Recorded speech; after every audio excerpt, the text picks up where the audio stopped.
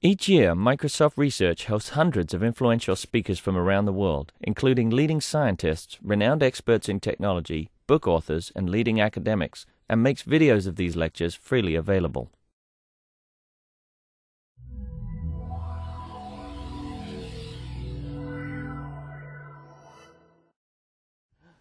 Okay, so it's my pleasure to welcome Donghui Feng to come here and give a talk to Live Labs. Hi. Donghui is currently at ISI down in Los Angeles, so he's up here enjoying the clean air. And down there he works with Edward Hovey, who was his thesis supervisor, and Donghui graduated in December, so now he's a doctor. And he's going to talk about some threaded discussion analysis that he's been doing recently. Thanks very much. Hi. Good morning, everybody. Thank you very much for coming. My talk. My talk is knowledge analysis towards automatic question answering for discussion forums. During this talk, I will first introduce our motivations. Then we focus on two sub problems, which are fundamental to applications to online discussions. So the first one is the topic analysis, and the second one we call the conversation focus detection. And we also show our preliminary application for question answering and extend our discussion to other applications. And we'll close this talk with conclusions and future work. Now first, why do we need to deal with online discussion forums and even deal with automatic question answering system? So right now, there are more and more online learning and distance education programs take place on the web. So we found it's particularly interesting and very useful to facilitate online learning using discussion boards. And this happens in USC's distance education network. And the instructor always complains to us there's too many questions being asked simultaneously, and many of them being discussed over time repeatedly. So our goal is to providing answers to student questions automatically or semi-automatically. In the long term, we want to providing a way towards automatic question answering in a web-based format. So first, let's look at the challenges for question answering on discussion forums. The traditional question answerings, most of them are factoid questions, and the questions usually contain only one sentence, and the questions can be answered with a short phrase. For example, who is the president of the United States? You can answer it with a short phrase like George Bush. But it's not the case for question answering in the discussion forums. The questions on discussion forums may contain multiple sentences, and the questions may not be obvious and easy to represent with a simple schema. And for example, the student may say, I have been in trouble doing this, and blah, blah, blah, and what can anyone help? And also the answers need more explanations. You cannot just use one short phrase. We also need to exploit the structure of the data corpus. For example, the discussion thread is not a simple flat corpus. They have relations between messages. And we also would like to provide answers in a human-like way. Here are some two example questions in our discussion forums. So in the first one, you can see the student just describe his situation, and the question is just like, what should I do? So you cannot represent with a simple knowledge schema. And the second one is, he describes his situation, and the question is, any ideas on why the difference? So it's not formal language, and it's not easy to represent with a simple schema. So the text here is not factoid questions, and they are not very incoherent. So we need a very specific technology to address this kind of situation. So let's first look at the question answering structure for discussion forums. Generally, we have three steps. The first step, you need to question analysis. You need to identify a question and the target answer you need to provide. In the second step, you need some thread analysis for answer extraction. So basically, to extract answers, you need to understand two questions. The first question is, what has been discussed during the discussion thread? We answer this question by doing topic analysis across the threads, and also we model the topic shift within individual threads. And the second question is, how are these related during the discussion. So we do this by another sub-problem is detect the conversation focus of the thread. So we do this in the Rudenki model, in graphic-based Rudenki model, and we'll show that the details in next slides. The last step for question answering is answer generation. You need to generate reply messages once you identify the desired answer. So in this talk, we'll basically focus on the two sub-problems in step 2. So the, first I will address the problem for topic analysis in discussion threads. For this question, for topic analysis, the problem is we need to automatically classify discussion thread topics and model the topic shifts within each thread. By doing that, we can provide a better understanding of the human conversations for in discussion threads, and which can be used for discussion data mining. And what's the difficulties? Difficulties in discussion threads is not very coherent. It's just like a human conversation, but people have more freedom to explore. And also it's hard to acquire training data.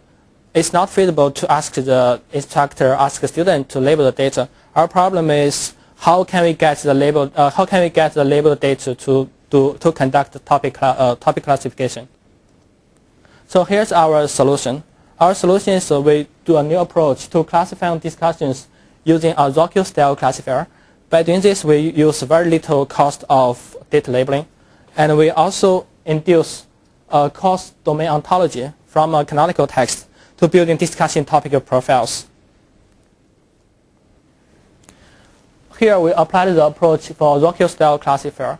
For Rokyo-style classifier, I start from a Selenium dataset, and you can basically it talks about how you can update the profile vector, and you update the profile vector and keep it validated by new data. The classification decision is for individual new coming messages, you are trying to match the coming message with the original profile vector and make a decision of the current topic. But for our problem, our focus is on how to reduce the human labeling cost. So we use the simplified version. So the problem now came to us how to build a profile vector. The profile vector could be a term set. The traditional Rokyo-style classifier they rely on pre-labeled dataset for building and updating a profile vector. But this is not feasible for us because we cannot have instructor, cannot have students to label them, and it is not feasible. And we derive a profile vector with little cost on data labeling. We induce a cost domain ontology from a canonical text. By canonical text, by topic ontology, we mean a hierarchy of topic categories and term sets and technical terms associated with that topic. So we use a canonical text. Actually, here we used is a textbook for our operating system class. So with related topic categories in table of contents and term indexes, either at the beginning of the textbook and at the end of the textbook, we try to associate them with the numbers term appears on the textbook. So we got from the table of contents, we got 131 topic categories, and from the term index we got more than 1,400 technical terms. Here is our an example of topic ontology induction. So by doing this, we're actually turning a textbook into a training data. So this is a table of content, and we have the keyword index like this, and we can always associate the keyword terms with the topics in the table of content. For example, we link the secure hash function with digital signatures, and we also link the stream cipher with the algorithm topic, and we can do similar for all of them.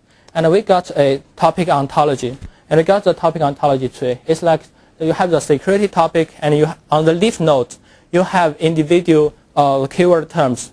The difference between this one and other ontologies is for every leaf node, you actually have a frequency of the terms.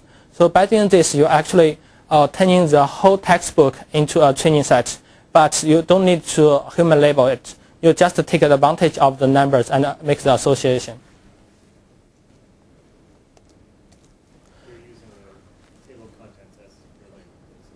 Yes, the table of contents and the keyword indexes. So for discussion classification, it's not like the individual single document. You have basically two strategies to make your decision. The first one, you can classify the full thread as one unit, which we call it classify as a whole. You can also have different strategies, which we call classify by dominance. By this one, we refer to individual dominant element in the discussion thread. You make your decision based on the dominant element. So here are 6 dominant elements we have computed. The first one, we compute the maximum number of topics, of times a topic is mentioned in all messages. The second one is we got the nearest topic based on the weighted voting schema from individual messages. We also have the nearest topic based on the message with the largest classification score. And we also look at the initial message and the closing message. The last dominant value we call the longest continuous sequence of the whole thread. We are trying to analyze the relations of the dominant values and the whole discussion thread. So from the syllabus of the instructor, we have 6 topics in the whole semester. We match these 6 topics into with the table of contents table, and we also match table of content table with keyword index. So there are 2-level mapping. By doing this, we have topic per vectors associated with different keyword terms. So here are the numbers of the messages we classified. So we have individual messages classified into different topics. And here's the trend analysis for topic distribution over time.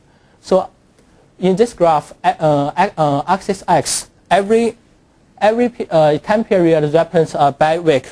And we can see in every particular point of time, we can see one topic dominates the other discussions. And here we got the graph shapes close match the course syllabus. So for example, if you look at the period 3, this topic is dominant across the whole discussion. This matches the discussion, the instructor syllabus, because this one was taught at that particular time. Does that tell us that that topic generated the most discussion then? Yes.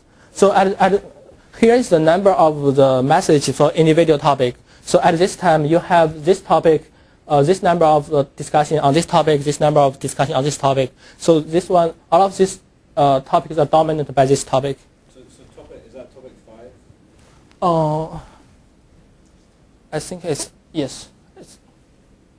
So was that the thing that they were having the most difficulty with then? Not the most difficult. It's just the hard topic at that time. So here are 3 examples of the discussion threads. We look at the discussion. They have different characteristics.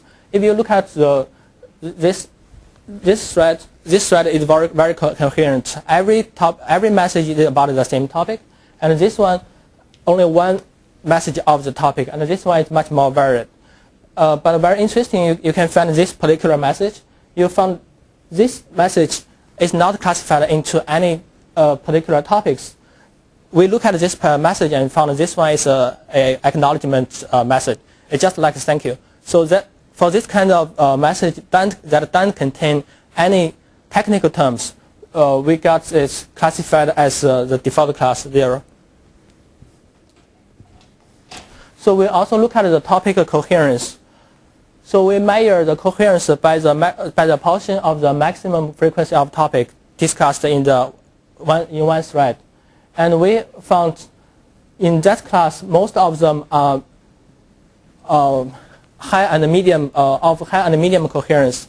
But this is for a graduate class. For undergraduate class, is very different.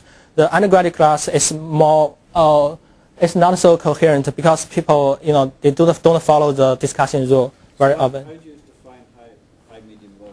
So we have we have the coherence score and we have buckles for individual degree. So for example, the low means from the coherence score from 0 to 0.4, and this one from 0.4 to 0.8. We also measure the accuracy of different classification. And we can see that if you apply the classify as a whole strategy, you can also make the classification based on the individual dominance element. And we found that this dominance value gets the best score, especially when you look at the low and medium coherence thread. This one is particularly much better. So for this overall system, if you look at the accuracy score, is 72%. It's not that great, but the good thing is we don't have any human labeling. So it's very useful when you don't have the human label data available, and you can just apply similar approach to extract ontology and apply the same classification strategy. So how are these accuracy scores created then, if you don't have human labeling? This one is a in this experiment we do have the human label to check that, because we need a golden standard to evaluate. But this one, this system tells us using the dominance value we can get a better understanding of the threads than the overall as one document. So your numerator up there actually came from human labeling. I'm sorry? You actually did go to human label in order to validate. Yes, yes. This is golden standard data, so we have to have the people to annotate this. So any questions so far for this one? So this problem, there are two points we want to make is, first, you can reduce human labeling cost by inducing ontology from the canonical textbook. And the second one is, when you look at when you do the classification for threads, you need to take care of the individual message and the whole thread. They have different relationship depending on your application. So I have a question. Sure. So your classification technique is pretty much like frequency of the words. Classification. Yes. So Did you look at other classification techniques like linear regression or SVMs? Actually, this one is you are talking about how to build your profile vector. Yeah. So the profile vector. Also classification. Yes. But for classification, if you have, obviously you can do SVM or other approach with classification. But that one you need individual message. I mean the training data. But here we don't have the training data. We only have the profile vector. We don't know how many instances we have. We only have the profile vector for this particular topic. But don't you have like to get this profile vector, you have a text which you use. So can't you use it as training data? I think we can do some preliminary test, but for this configuration, we don't have that. We only have the profile vector. We have the new unclassified data, and we apply the profile vector on top of the raw data to get the classification. But if you have the labels for the zero data, you can train SVM for sure. Yeah. So the first subproblem answers what have been discussed within individual thread, but how are they related? Here we mentioned this by conversation focus detection. So if you look at the one example of a discussion thread, a student may start asking a question, and he may join this discussion and make some elaboration. And some people may jump into this discussion and answer questions. And some people make suggestions, answers, elaborations, and you can have some acknowledgement. So this thread contains several messages, but not all of them are of equal importance. So if we look at this message and we found this one contains the most informative message, so we call this the conversation focus. So next we'll try to work on the problem, given different features, different factors to take into account. How can we decide which one is the most authoritative message? So we model the relationship between discussion message using SpeechAct. By SpeechAct, it means the relationship between different messages. And we analyze our data set, and we found there are 3 types of SpeechAct. The first one is inform, which means you give information, like you give an answer, you give a suggestion. The second type is a request. Request means you are asking questions, you are making some command to ask some people to take a reaction. And also you have the interpersonal SpeechAct, so which means acknowledgement, correction, objection. So corresponding to these 3 categories, we have 13 SpeechAct. So we give the specific definition. For example, the first one is acknowledgement. It's a confirm or acknowledge the previous message. And also we found SpeechAct has different valence. By valence we mean it's an attitude from the current message toward previous message. For example, if the valence is positive, it means it support, agree, or like previous message. It's like the sentiment analysis, but it's at the document level. So and if the valence is negative, it means it object a dislike or disagree with previous message. For all other SpeechAct, it's like neutral. When you make a description, there's no specific attitude toward previous message. So for thread representation, so we represent the thread as a graph. So we represent the individual message as a node, and the edge is the direct edges for the SpeechAct relation. And here are some notation. The F means all the children of the particular message MI. And children, by children and parents, I mean children are the nodes. They appear earlier in the discussion. And the parents means the nodes. They appear later. For example, you have a discussion, you have a message, and some people join in this discussion and make a correction. So there is a link between these 2 messages, but the last one points to the previous one. So the last one is parents, and the previous one is children. So we conduct the SpeechAct annotation. So we have the corpus, which include 640 threads and more than 2,200 messages.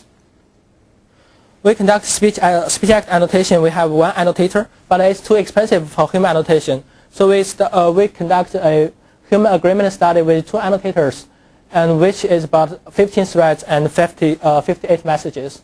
And the agreement is roughly 82%. So in this study, we use 314 threads with approximately 1,300 messages. So here are SpeechAct annotation analysis in our corpus, and we have SpeechAct distributions. We have acknowledgement is approximately 4%, and questions is approximately 1/3 of the whole discussion corpus. So now the problem is how to quantify these features in the graph representation and make a quantitative analysis and get the conversation focus of the individual threads. So we generate 3 weighted links with link generation functions. The first one we call it the lexical link generation. So the lexical link generation is based on the lexical similarity between messages. So if you have 2 messages, MI and MG, the direction is from MI to MG, and the weight is the cosine similarity between these 2 messages. And also, different people may post different messages, and they are not equally authoritative. So here we define a score which we call the poster trustworthiness score. So for example, if it's an instructor, you can trust him more than about 100%. But if it's a student, it's much less. It's not so trustful. So we compute the poster trustworthiness score by analyzing the positive feedback the portion of the positive feedback for that particular person. And the poster links, whenever a person posts a message, that means the poster itself has a self-support for that particular message. So the poster link is a self-pointing. So you have this message and you have a self-pointing self-support links.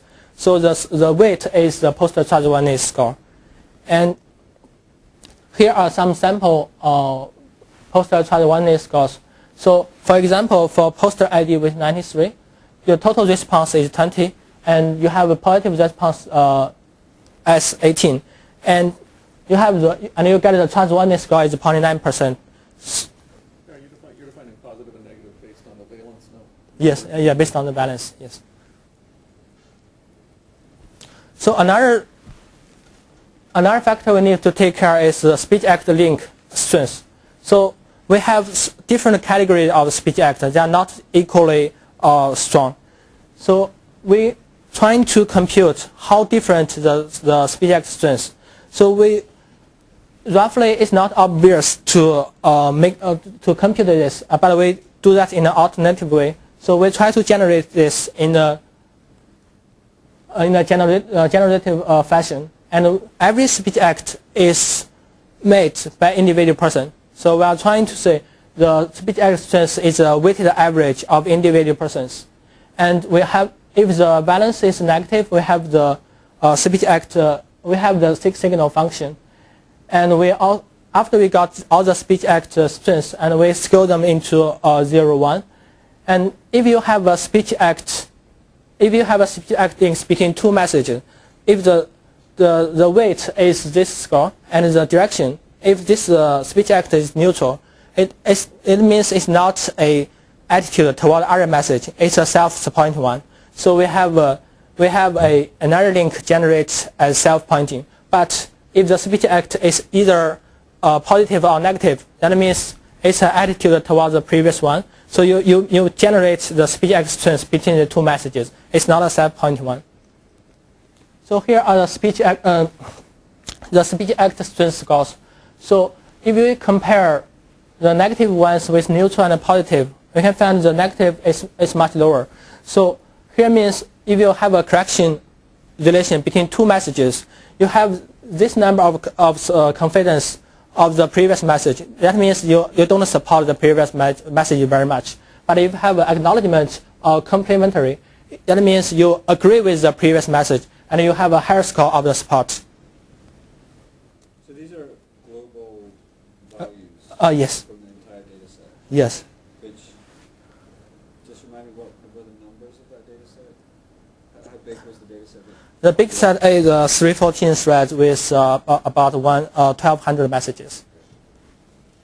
So here is an example of the link generations. So suppose we have the speech act annotation for this particular thread. And you have questions, suggestions, elaborations, and you have objections. All of them are from a different person. So first you want to generate the links with the lexical similarity. So what was being discussed? So by doing this, you get the relation between messages of how similar they are, how similar the content. So the second one is who said it. Who said it is actually the poster trustworthiness score. So every message has a poster. The poster has different trustworthiness score, and it's a self-pointing one. Alternatively, you can build a virtual node here, and you can associate the virtual node with individual message and say this one is a support of the previous message. But we don't do that way. We just do a self-pointing way.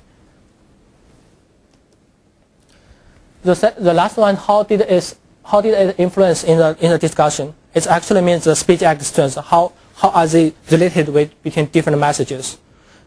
So depending on the valence of speech act, you can either have the self-pointing one, or you can also have the link between the previous message one, between message pairs. So after that.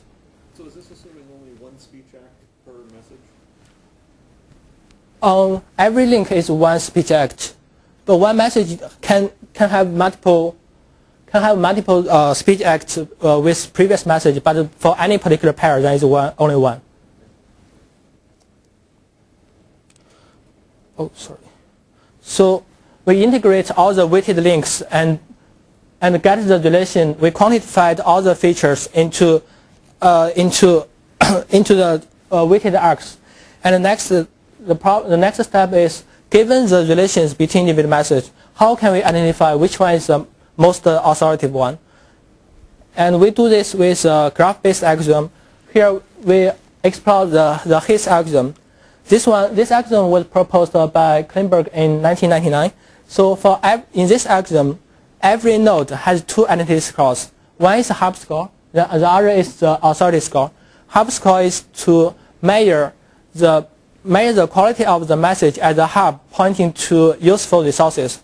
And the authority score is to measure the quality of the message as a resource itself. So we have the iterative updating formula, and we given the previous weighted graphs. So by doing this, we can re-rank the full messages in individual threads. So here is our experimental setup. So we have 14 threads, and we have 13 messages. And the average length per thread is like 4.16 messages. So here are the distributions of our experimental data. For evaluation, we are trying to measure the correctness in identifying conversation focus. The system for given a discussion thread, the input is the full thread, the output is a ranked list of all the messages as a candidate for conversation focus.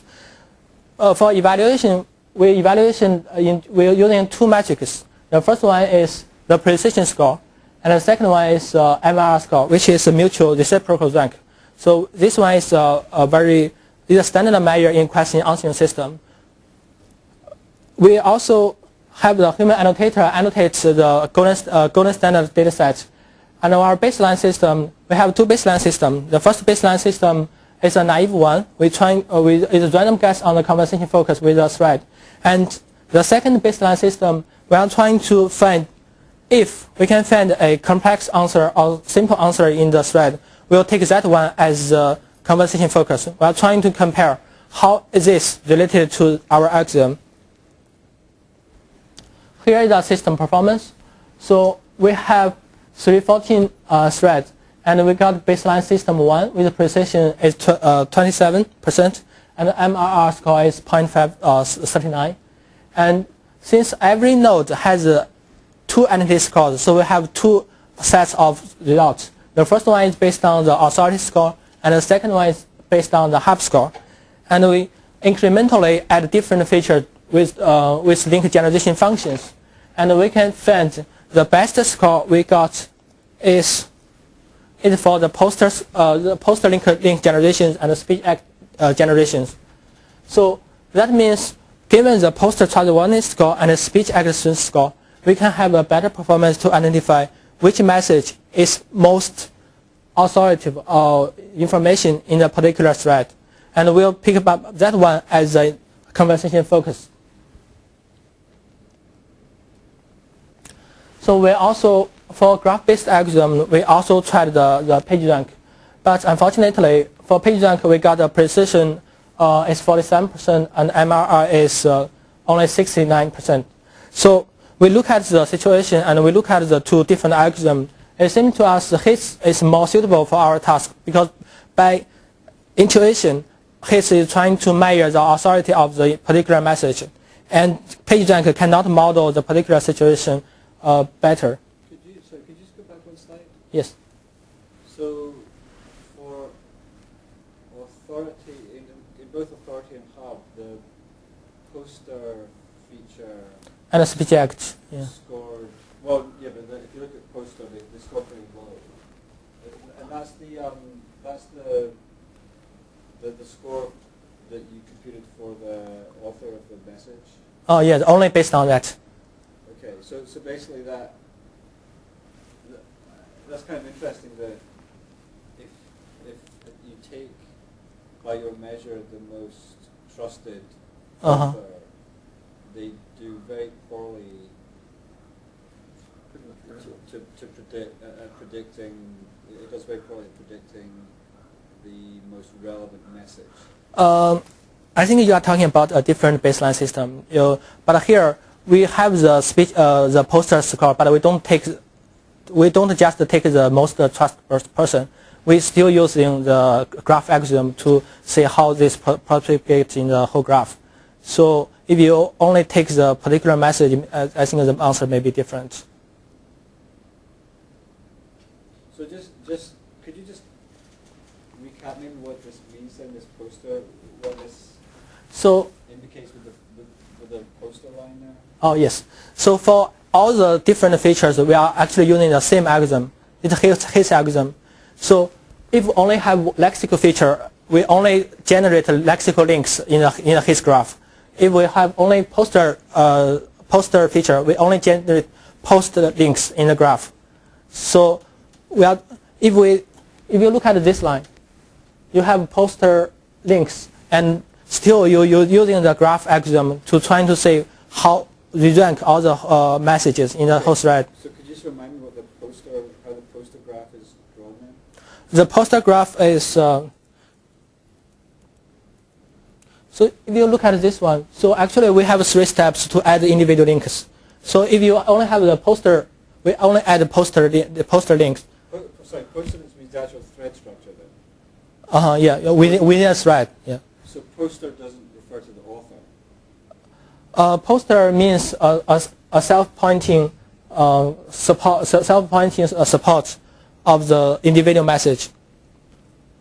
So if you have this message, you know this message is posted by some particular person, and you have the particular person's trustworthiness score, and you have the support information using these links. But that surely doesn't create a very. That produces a graph of single nodes then, surely.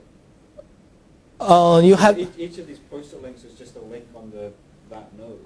Yes. So it doesn't produce a graph; it just produces a set of. But it still has a. Oh yes, you're right. You're right. Actually, it does. Yes. So if it's poster only, it's identical to authoritative score for each poster. I'm sorry. Poster. If your graph is only for posters, if you don't use any other features, Uh-huh. then your resulting score will be equal to the authoritative score for each poster. Oh yes, you're right. You're right. Yes, yeah, you're right. So even then, it's kind of surprising. Yes. that- So it does reduce to just being the quality of the poster. And then so on this, it suggests that is not a good predictor for the best. Just the quality of the poster is not a good predictor for the best answer. In fact, I think it's random based on the average number of posts or average number of messages per thread. That you could pick one at random and do just as well in terms of precision. No, I think the reason might be in the whole discussions, the instructor does not always participate in the discussion. So you cannot say there are some group of the posters, they are very trustful. So it might be the case only the instructor is the most trustful, but he didn't participate in the discussion very often. And all other students, they can, in some situations this guy gets the best answer, and in some situations this guy gets the best answer. So it's hard to say only this guy can get the best answer. So let me ask you another question about the data then. Does every thread conclude with an answer? Or are some threads that kind of, there's some questions and some discussion, but it never really gets resolved? yes, that's possible. But Yeah, do you have a sense for how many of the threads are like that versus how many of the threads get to an answer, a satisfying answer? I think like 80% we should have some answer or suggestions. So only very small portion of that will just end up with nothing. Okay. Yeah. So when you use several features, how do you come them into a single way? Oh, so we have individual links, so we just combine the link weights. You just sum them? Yes, or yes. Is it weighted sum or? We set them equal important. So the alpha beta gamma is both 1. Yeah.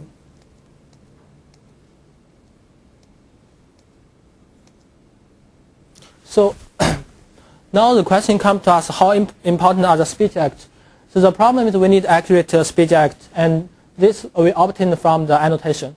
So well, people may ask, in your system, how does the performance drop if the speech acts are only partially correct or partially available? So we studied this by intentionally pollute the speech act annotations. So if you look at the x-axis, so this means we pollute the 20% of the speech act annotation, and we get a performance at this level. And if we pollute the speech act annotation by 40%, we get this level. So this graph tells us, can give us roughly how much performance you can expect given a suitable speech act annotation. And also, what if the speech acts are missing? So for this graph, we studied if we randomly remove speech act annotation from the corpus.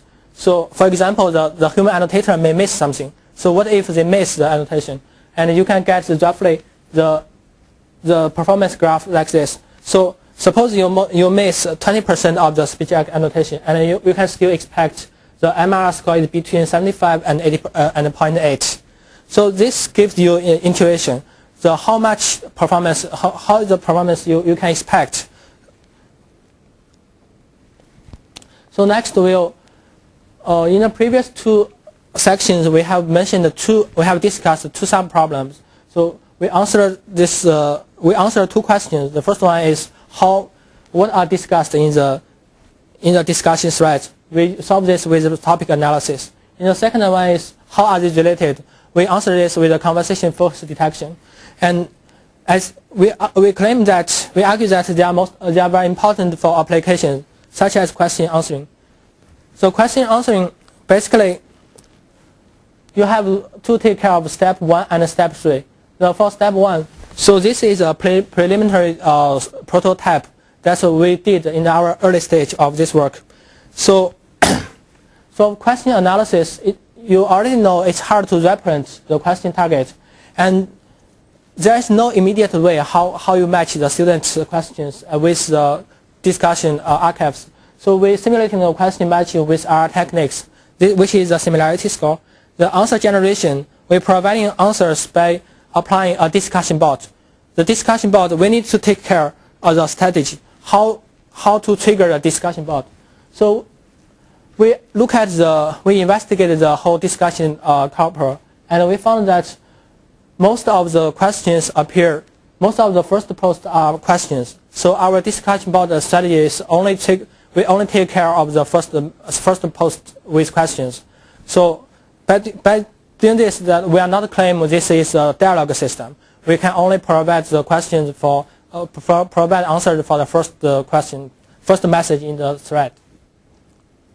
So the matching student interest, as we mentioned, we use the AR technique to roughly match the student interest with the TF-IDF similarity scores. So now we have this discussion board to apply a simple answer extraction strategy using thread analysis rules. The relation rules the first is relation rule. So if there is a correction relation between two messages, we'll replace the previous message with the current one. But if there is an objection, we'll remove the previous one. So also, when you look at the different message, you have some boundary. If there is an acknowledgement speech act, that means you already consider the previous one as the answer, and we stop the search. And if you have another question, that means you go to another discussion. So we also stop the search. So this is a prototype we built in our early stage. And we believe a more intelligent QA system needs to integrate with the two fundamental parts, as we have discussed earlier. So that's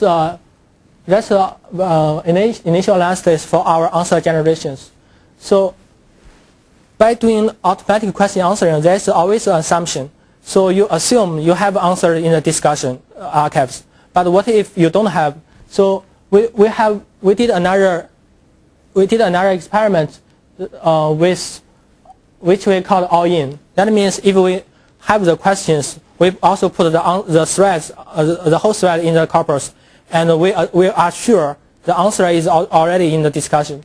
And by doing that, we can we apply our extraction strategy, and we find the exact answer and the good answer. For most questions, we can find the exact and good answer. But if we remove the answer for that question, that means we are not sure if there is answers in the discussion corpus, and we get a relatively lower, much lower score. So this again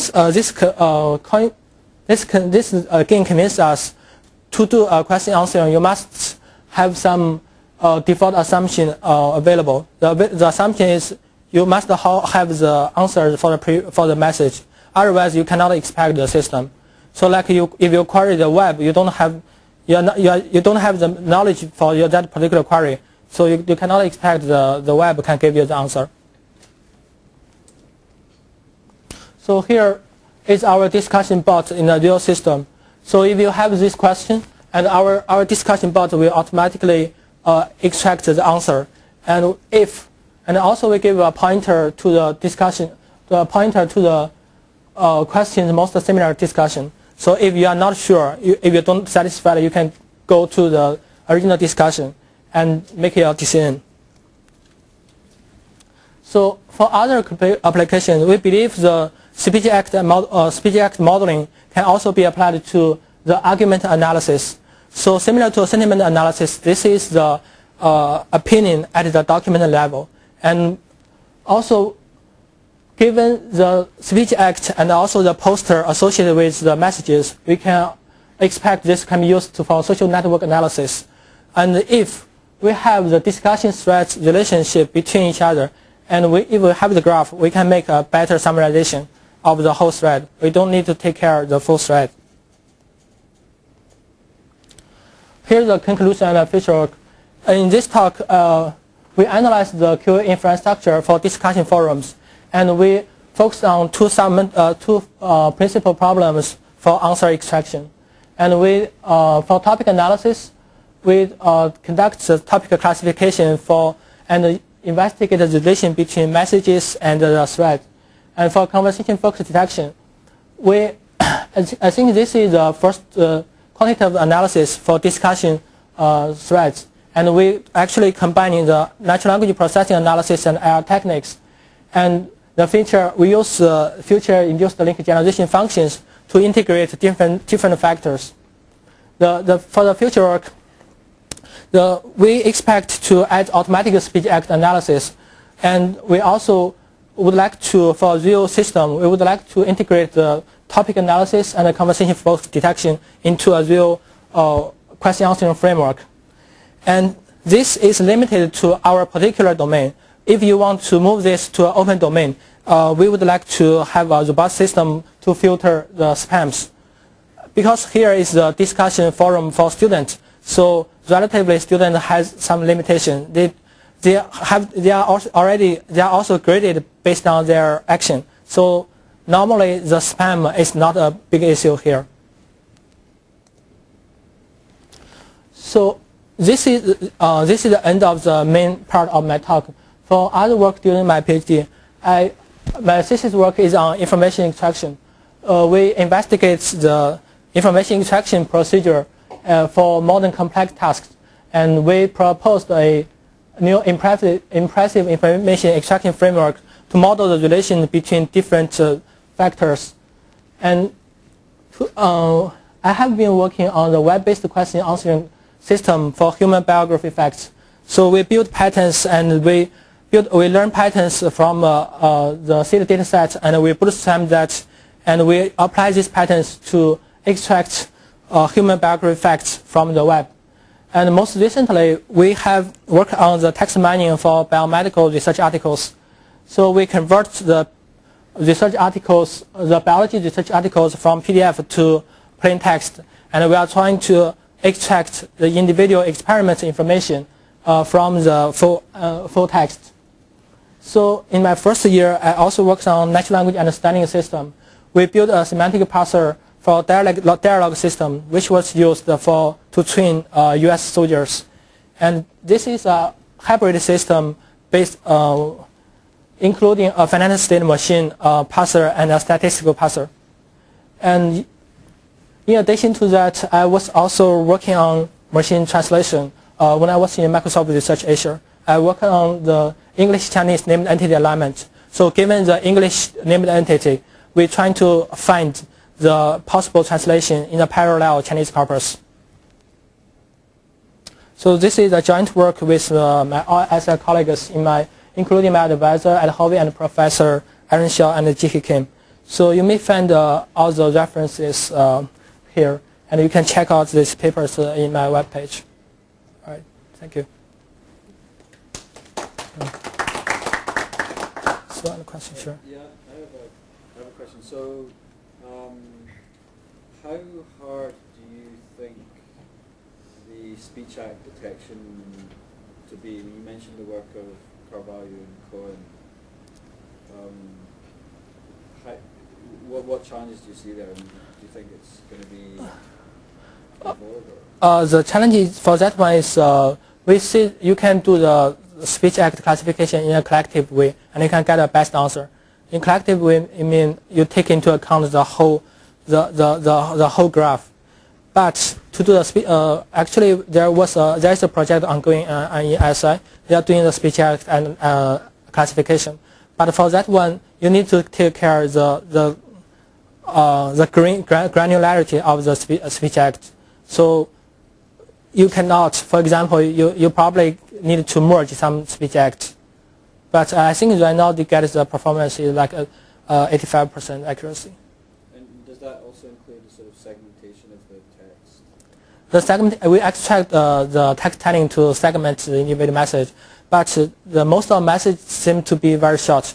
So if you use the text telling, you normally get only one segment. So this may be different from the real web page. The real web page you need to segment, but here we have the access to the database, so we can directly take out the individual message. Yeah. One thing I was kind of confused about, both in the talk and in the paper, is that you narrow down on the right answer using similar words. Right? You take the question and you find similar words and threads. Uh-huh. Narrow down to the right thread. Yes. And you use speech acts to find the answer within the thread. Yes. Is that all correct? Okay. Do you have a comparison of how close you can get without the speech acts? I'm just confused about how much the speech acts help. How close do you get just from finding the similar words in the thread? Can you actually narrow down? What are your accuracy rates, I guess? Oh, you mean without the speech act analysis? Without using the speech acts. I'm not sure if it was in. You posted one slide where you compared several methods. Uh-huh. But I don't know if those numbers were in there. And I was wondering. No, actually we didn't compare that. Yes, we don't have that number. But we found that the speech act relation is very useful. So I guess it should drop down. Yeah. Right. I'm Yeah. just trying to figure out how useful the speech acts Yes. are. Yeah. And how close you get just with the first part of your. Yeah. We don't have the results right now, but I guess we can do an experiment offline. I'll talk to you. Yeah. So. Okay. Well, thank you very much. All right. Thank you.